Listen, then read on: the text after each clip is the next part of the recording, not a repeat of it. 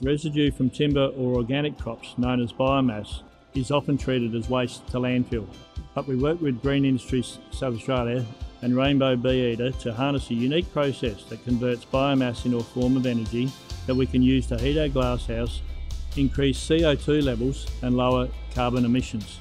The process itself is called pyrolysis.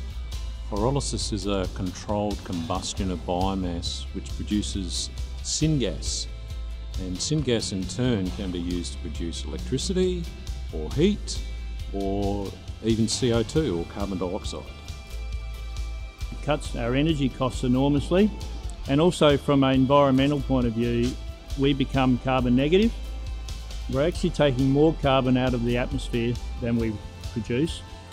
In fact, for every 12 months production, we were replacing 2 years of carbon that we would have put into the atmosphere.